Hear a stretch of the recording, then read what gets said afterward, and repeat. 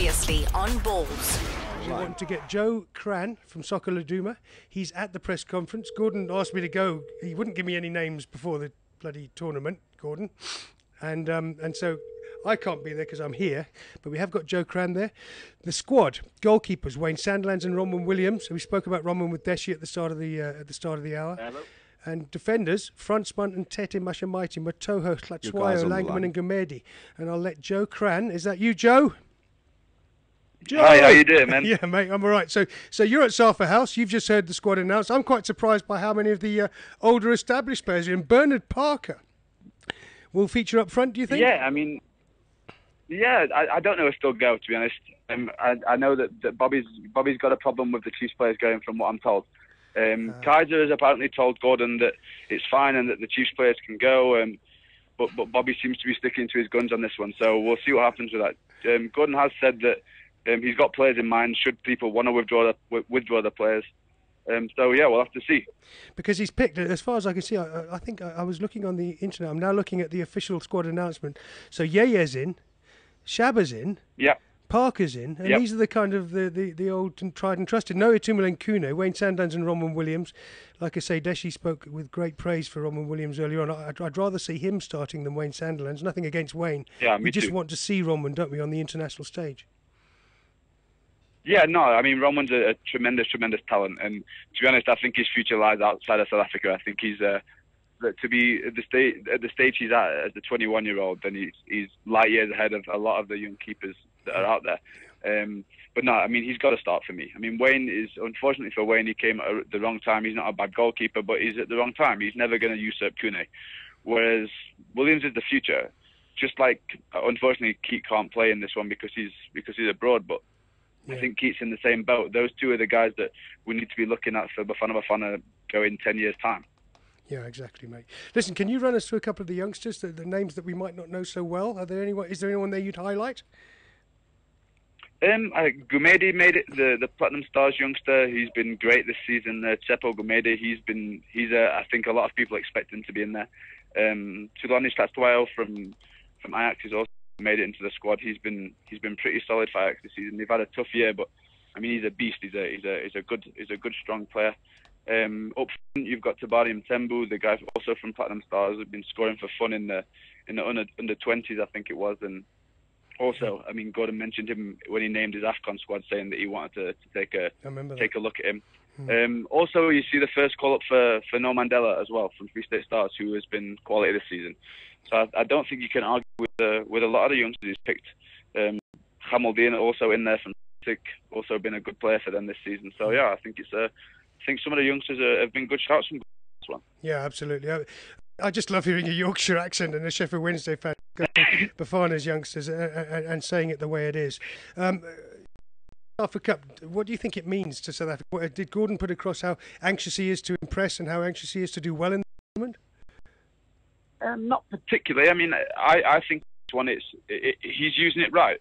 This isn't a FIFA tournament. It's not something that's going to bring untold glory to South Africa if they do go on to win it. But the tournament to win. With the guys they're taking, I think they've got a chance of winning it.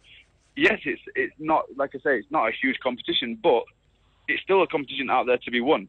Yeah. And with the players that Gordon's picked, he's obviously signalled his intentions. He's not going in here to have this as a friendly. He wants to win this. Yeah.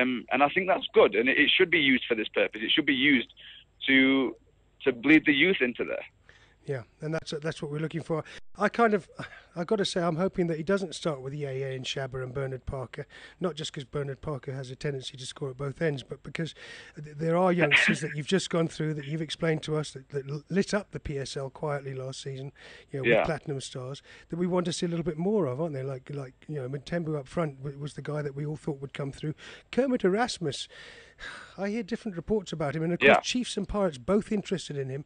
And then at the back, and Tete and Matoho, that become Bafana's #1 partnership. But they're not old, are they? And Tete and Matoho could both be together at Chiefs next season, couldn't they?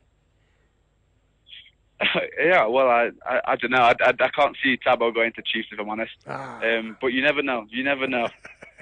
That's just what. But I'm no, hearing. in terms of the squad, I mean, I think they've got a nice mix of youth and experience there. You could never, as Gordon said in his press conference, it's not a youth tournament. Like, they've got to pick experience as well. They can't go picking a whole youth side. I mean, I think he's got a really nice blend of players there, and like I say, it's going to be an interesting one. And then this quote, listen to this. I have a contract, and this is from Gordon Iggesson this morning. I have a contract until 2014. Let's hope I can go on to 2018. How do you feel about that, Joe? I think he's right. I can't see anyone out there who could do a better job than Gordon. I think he's done a great job so far. I mean, he's turned around things for Bafana from when no one had any faith in the country whatsoever to now. People were disappointed. The reason people were so disappointed with the failure to qualify for the World Cup is because the hope was there. The hope was there, and people believed in him. And I think Gordon's brought that back. And to be honest, I think he's doing right by planning for 2018. Exactly. I can't see any other way to think of things. I mean, he said in a press conference, he said that Bafana have had a problem in recent years where coaches come in, they get fired, and all the work they've put in, whether it's good or bad, gets chucked to the wayside. Yeah. Now they need a bit of stability. They need Gordon, who's got a good experience in the PSL. He's got good contacts abroad. He's got good relationships with the players, and give him a chance to do his thing for a little bit. Mate, I can only agree. It's interesting because obviously when I was speaking to Stuart Baxter earlier, about half an hour ago, Stuart was, the thing about Stuart is he never got the full crack at the Bafana job 10 years before he got here, and then takes Kaiser Chiefs to the double in his first season, the first foreign coach ever. You do look back and you think, well, if we'd given some of these guys, it's like seeing Carlos Pereira on the bench for a rejuvenated Brazil during this Confederations Cup. You wonder if sometimes we didn't give.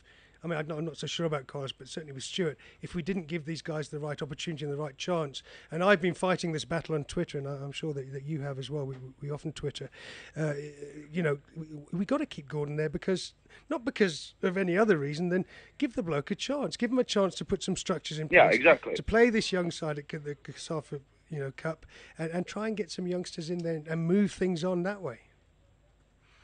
No, without a doubt. I mean, like I said, I can't see a person who could do a better job than Gordon can do. It's like you say, he needs a chance. He needs a chance to impose his way of life on the Bafana setup, not just on the national team, but also through the youth setups. He's going to bring his planning. He's going to bring his. I mean, if you look at where he's looking now, looking at the young players, the young talented players. Also, the fact that he's brought in people like Dean Furman, who before weren't getting a chance. Yes. And also, I mean, Ricardo Nunes' opinion is split on him, but he's another string to the bow if you need him. And it's something that Gordon has done by widening his search with Bafana players. And I think that's only going to continue. And I think Gordon needs to be given a chance to keep that up. Yeah, Joe, thanks, mate. Christ, I look at this situation and I think there's so much hope for Bafana. I know that they lost in Ethiopia. It was a very bizarre goal. We still don't know from FIFA, do we, whether it's going to be a 3-point deduction or a 6. I think we can definitely rely on a 3-point deduction, which makes that last game on September the 6th against Botswana a live game again when it looked like it was dead. I don't think we're going to see that 6-point punishment that Danny Jordan. I know Dennis Mumble has written a letter. Yeah, no, me neither. Dennis Mumble has written a letter. I'm pretty sure FIFA. They can't. I was just going to say, I'm pretty sure they can't get him for the same offence twice. I think the second game becomes null and void, from what I've read. I read through the FIFA rules and that sort of thing. It's that 19.5 regulation, isn't it? See, Danny Jordan said to me, look, if the bloke was banned, he's suspended until he serves his ban. And I sat there arguing with Danny and Santon over lunch saying, well, mate, you can't take 6 points off a side for a single match ban. But I know Dennis Mumble has written that letter to FIFA, and I know that South Africa will be hoping for 6 points, but depending on a 3-point deduction. So we beat Botswana, they draw in the Central African Republic, and there's still a chance of finishing top of Group A and going into those awful playoffs against all the group leaders and hoping to get to Brazil next year. So we're going to hope. Definitely. All right, mate. Joe, listen, it's lovely to speak to you. And I know you work for Soccer Laduma, and I know that I love Soccer Laduma, and I love what you guys do. We have a right old Josh, don't we? Clint Roper. Thanks very much. And you guys about Spain. And Spain will probably bloody win again tonight. And Clint Roper seems to be more Spanish than me. Listen, mate. I'm going to be having to come to you several times over the next few weeks, and thanks for doing this today. Man. Thanks for being there for me. Pleasure, man. I'll speak to you soon, dude. See you, mate. Good luck to Sheffield Wednesday. Cheers. All right. This is Ballz Visual Radio.